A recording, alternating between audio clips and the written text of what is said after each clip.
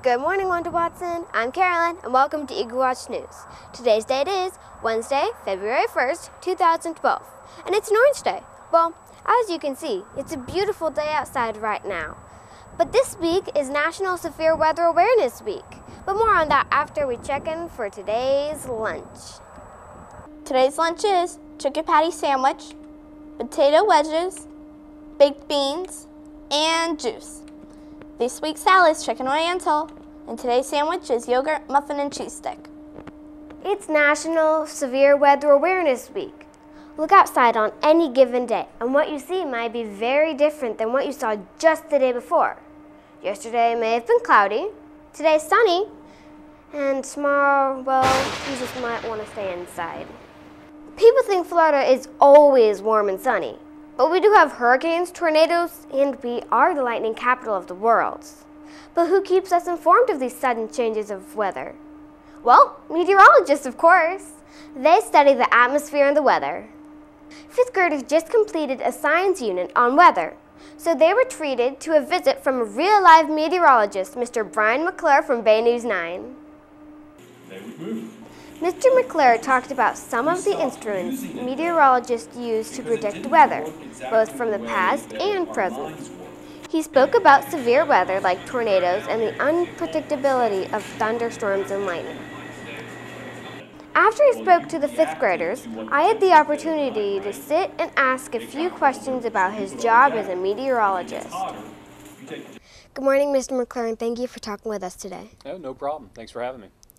Can you tell us a bit when and how you got interested in meteorology? Let's see. I got interested in meteorology when I was in high school, and it was one of those things where it wasn't anything specific that I wanted to do. It was a guidance counselor that asked me what hobbies I had. And I said, well, I like the weather. I just like watching the weather, and I like trying to forecast it. And so that was when I decided, well, I'll go ahead and try and go to college and get a degree in it. So it was really that simple. Some people, it's a big weather event, and I grew up with big weather events, but it wasn't anything specific. It was just one of those things where I had a general liking to it. That's it. I understand you need to go to college before you become a weatherman. What things did you study? Usually what you study to become a meteorologist these days, and by the way, it's a lot different than it used to be. 20 to 30 years ago, you didn't have to do this to go on TV, but now it's generally a good idea because there aren't too many people that aren't hired on TV without being a meteorologist. To do that, you need to get your certification. You usually have to take a lot of physics, chemistry, calculus, math type classes. So in other words, you generally need to be good with math and science. You have to understand how the atmosphere works, and it's usually broken down with math and science. So those are the main things. So in other words, if someone ever is interested in weather, I usually tell them that when they get to high school, do a lot of math and science to prepare for college. What types of weather are more stressful for your job and dangerous to the public? The most stressful for me are tornado situations because they are chaotic and there usually is not much lead time to forecast them. In other words, you usually have to warn people within a few minutes. And that's very hard to do because not everybody is by a TV, not everybody's by a radio, so it's very hard to get the warning out there. And plus, the reason they're the most stressful for me personally is because I always think about the people. I always think about what if my wife or my kids were in a situation where a tornado was coming. So it's very hard for me to forecast tornadoes when I know the damage that they can do. Hurricanes are destructive and they stress me sometimes, but usually we can warn you days, if not weeks in advance. So they're not as stressful. Our fifth graders had the opportunity to do a weather forecast. Check this out. Air pressure is high, which makes the weather warm. Temperature in Lakeland is 73 degrees Fahrenheit. The humidity is 49%. The temperature and humidity will make it feel warmer.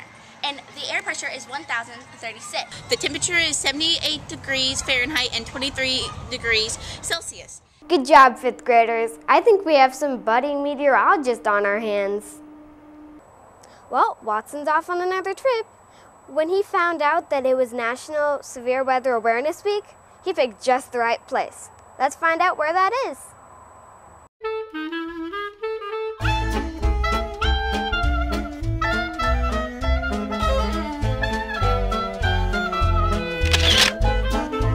Today, Watson is traveling to Antarctica. Antarctica is the 5th largest continent. It is also the coldest, driest, and windiest continent in the world. The South Pole is in Antarctica. Because Antarctica is located at the bottom of the Earth, every direction from the South Pole is north. Antarctica's official population is 0, but scientists from many different countries live in more than 40 year-round research stations. Travel to Antarctica during winter is extremely difficult due to the cold and darkness. So why would Watson choose February to travel to Antarctica? Because the seasons in the southern hemisphere are the opposite of ours. Right now, while we are having winter, Antarctica is having summer.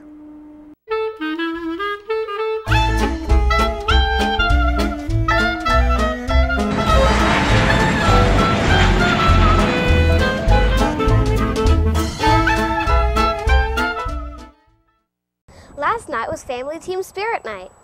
It was a great success. Families really got into the spirit of things by dressing up, and they really enjoyed those learning activities and the pizza. Well, a few quick reminders.